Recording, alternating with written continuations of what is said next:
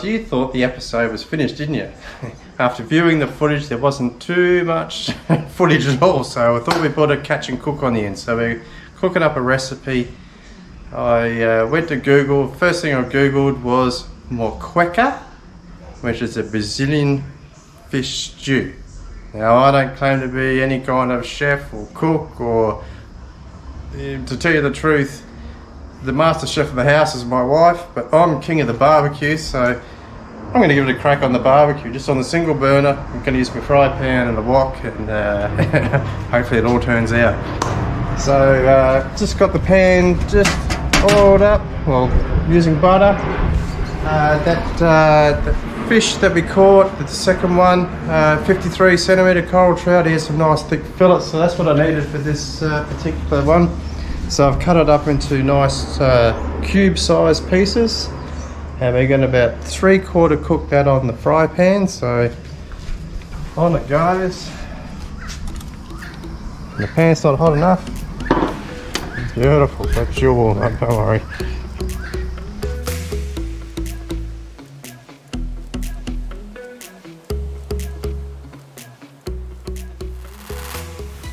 The fish is 3/4 cooked, so we're just cooking that, just simmering away. We're just cooking it slowly. We don't want it completely cooked, because you're going to add it to the dish at the end. So quick look at the ingredients. I'll just let that cook for a little bit longer. But we are going to be using the wok, and the ingredients are onion.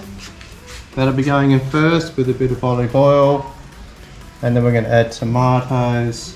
We're going to add our spices, some salt, some garlic, coconut milk, puree, and I've put another extra in. It's not part of the traditional dish, but I'm going to put in a little bit of potato, and we're going to finish it off with some lime, chilli and coriander. So it's going to be hectic. Hopefully I don't bugger it up. And the final ingredient you need, you've got to have a beer. So when you're doing a barbecue, you've got to have a beer. So we'll take the fish off and we'll get this happening. So we'll leave the fish to rest. We've still got some flame there, that'll take a little while to heat up. Next ingredient, first ingredient, is the oil. Now, Brazilian fish stew, they use palm oil, but palm oil we can't get, and it's a bit controversial, so we're just going to the old olive oil. Won't put too much, just, I don't know, we'll add more if we need it. But that might do for now. We'll let that pan heat up, we'll get the onion happening, and hopefully all goes well. Okay, oils, I don't know, might be ready. We'll just drop one little bit of onion in, and it's not ready. Take two. Hopefully it'll sizzle. A little bit.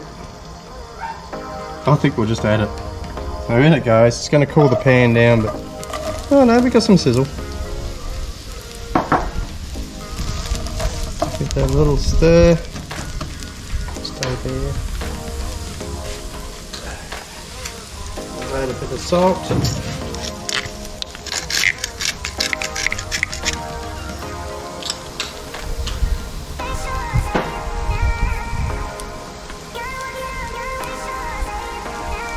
And we're going to add some garlic. Now normally in this recipe you would use 4 cloves of garlic. We've already got garlic in the cupboard, but we don't, so I'm using a bit of this. Bit of this.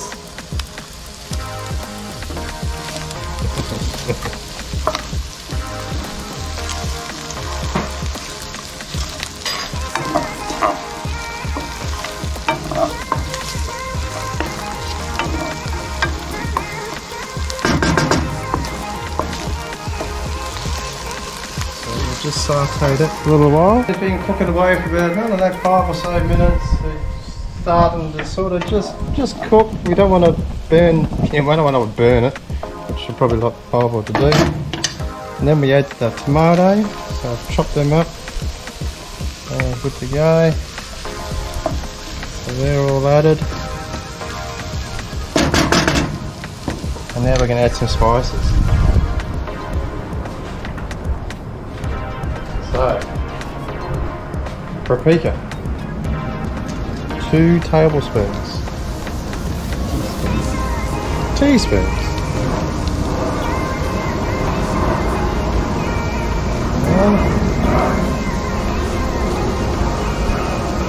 3, that'll do.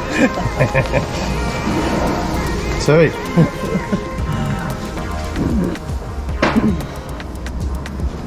1 teaspoon of cumin.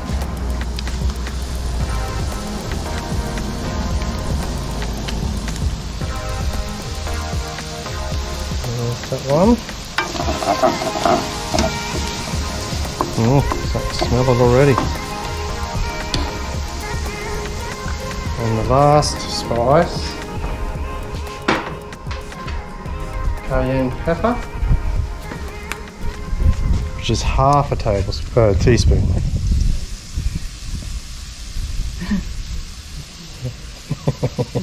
Director's gone.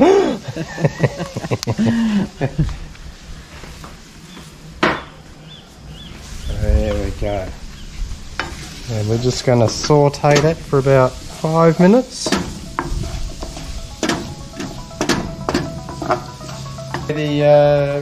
My little saute with all the spices, it smells amazing. You can see the colour has just changed, everything there. It's gone for a nice reddish colour.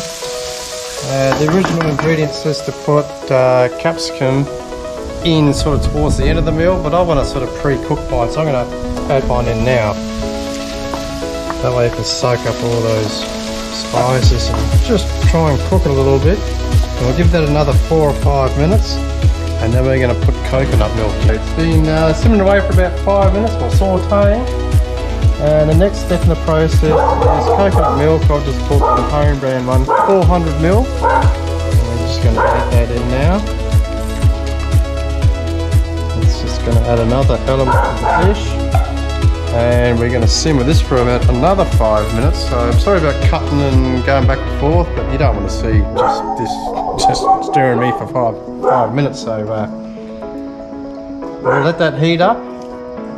And then once that warms up, I'm going to add another ingredient which is not really in the recipe, but I thought it'd be good. I'm just going to put a little bit of potato in there that I've finely diced up, and I've just microwaved it for a few minutes just to pre-cook it. We'll add that in when the coconut milk starts to warm up. We'll add that in, and there's a couple more ingredients, and we'll add the fish and we'll be done, and hopefully this works really well. It's simmering away for about 5 minutes. There's been a few little muck-ups in the kitchen with the rice and stuff not being ready, but it'll be mastered it. So just pan into there. You can see it's just been simmering away. Now we add the tomato puree, 1 cup. And we're going to give that a bit of a stir.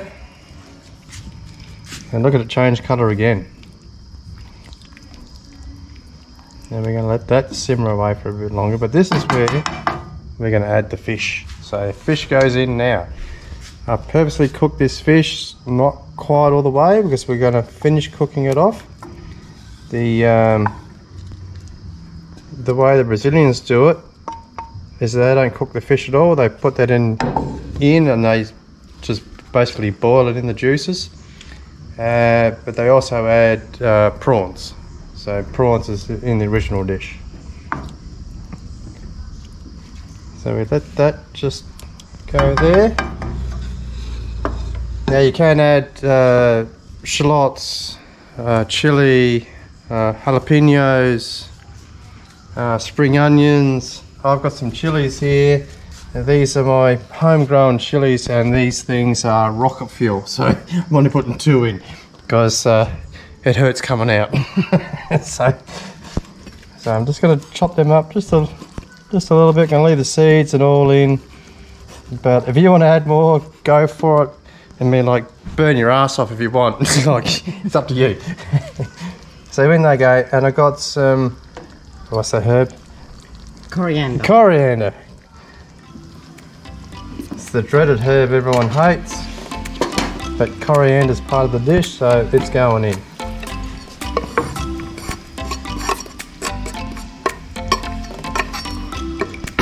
Another quick little stir, and then we add half a lime.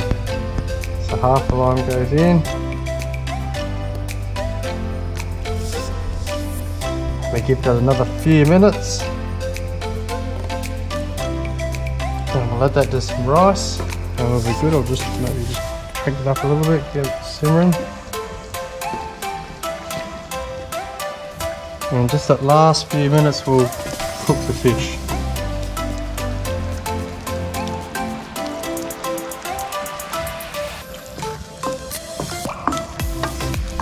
So, yeah, I think I'm pretty impressed so far. The taste test will be the big thing, but it smells great. Like, it smells awesome.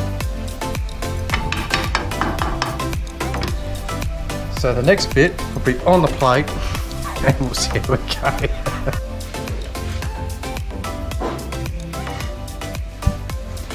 And hello, dinner is served. It looks good. It looks all right.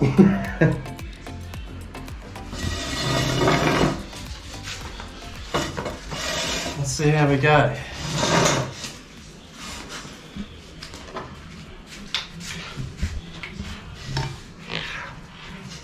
Oh, look who's made a guest appearance. What are you after? You want some dinner too, mate, do you? Well, it smells amazing. Let's hope it tastes amazing.